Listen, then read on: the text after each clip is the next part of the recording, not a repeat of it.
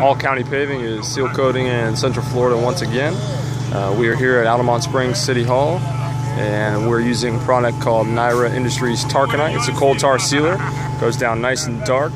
First coat that we're doing here is a squeegee application. The reason for that is that this property has never been seal coated before, so you want the first application to go down first squeegee, second coat should be a spray coat. This allows the sealer to go down a little bit thicker, it'll last longer, and it also prevents some of that premature wear that you typically see with the two-coat spray. This pavement has a little bit of polished rocky aggregate to it. As you can see right here, you can see the polished stone. This is what you look for before you seal coat a property. If it's got a lot of the polished stone, then you got to put the sealer down much thicker in order for it to stay. Now you're still going to have some wearing, but it's going to last a heck of a lot longer. Just a little bit about the company. We're based out of Delray, South Florida, and we've got a satellite office in Orlando, Florida.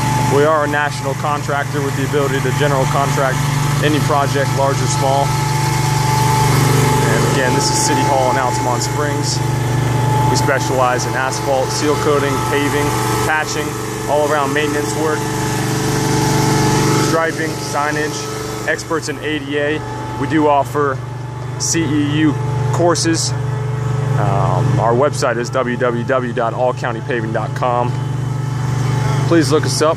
We'd love to provide you with a free quote.